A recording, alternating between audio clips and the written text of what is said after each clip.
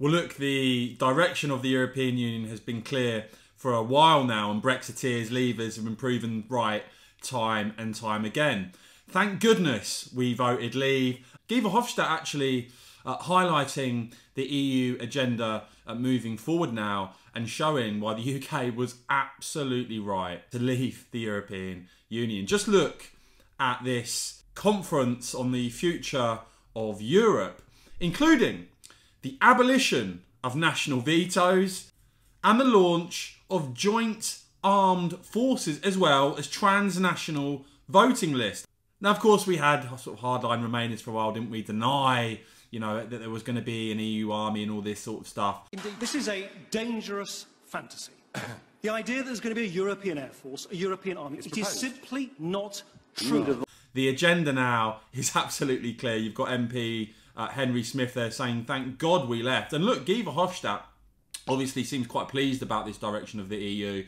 Himself saying, conference on the future of Europe approves a radical overhaul of the EU, end of unanimity, abolishment of vetoes, launch of joint armed forces of the Union, transnational lists, and many other reforms.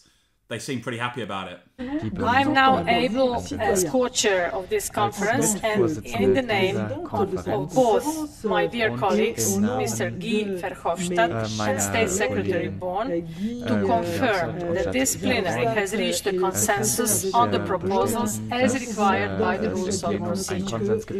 And I therefore commend the consensus to the plenary. Ich beglückwünsche Sie dazu und freue mich über den Konsens im Plenum.